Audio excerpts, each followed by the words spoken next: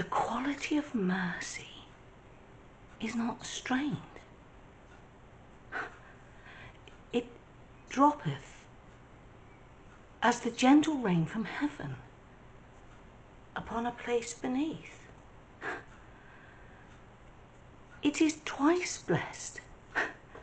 It blesses him that gives and him that takes. 'Tis its mightiest in the mightiest. It becomes the throned monarch better than his crown. His sceptre shows the force of temporal power, the attribute to awe and majesty, wherein doth sit the dread and fear of kings. But mercy is above this sceptred sway. It is enthroned in the heart of kings. It is an attribute to God himself.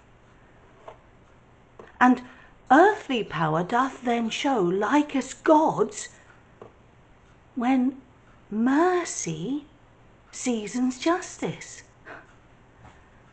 Therefore, Jew, though justice be thy plea, consider this, that in the course of justice, none of us should see salvation.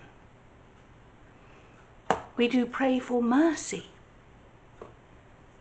and that same prayer doth teach us all to render the deeds of mercy.